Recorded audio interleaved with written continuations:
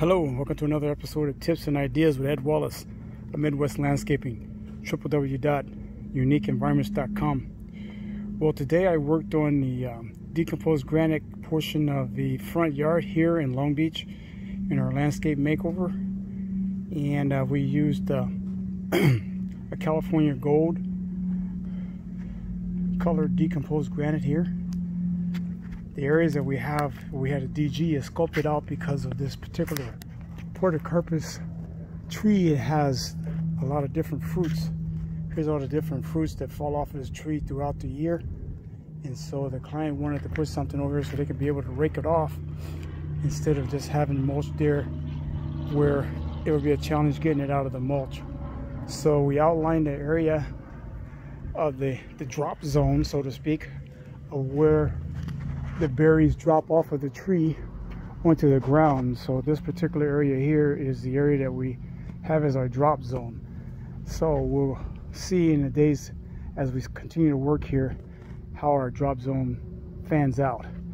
But we put down our weed block fabric, we have our landscape edging in, and we compacted it up by hand.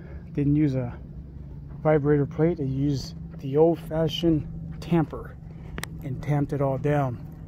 It's a good workout, nice and even.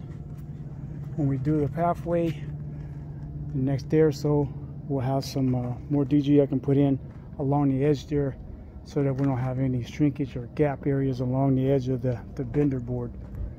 And over here you see we have our outline for our dry stream bed. I did the engineering to make sure that the water is going to flow towards this corner here, this left corner of the driveway. As we have the rain gutter come down off, probably have a pop-up emitter inside of the drain. I've used one of those concepts on a job I did down in Lake Forest. We had the drain come down, and actually when the water builds up to a certain height inside of the drain pipe, there's a pop-up emitter that comes up and the water comes out and it flows out. So we may run that type of system here.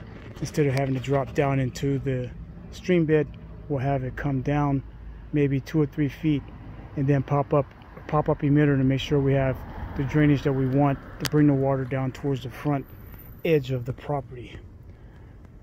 And did work out here in the irrigation system yesterday. Found a broken line, so we had to come in and fix that. Use the blue lock fittings and PVC lock fittings to make this work.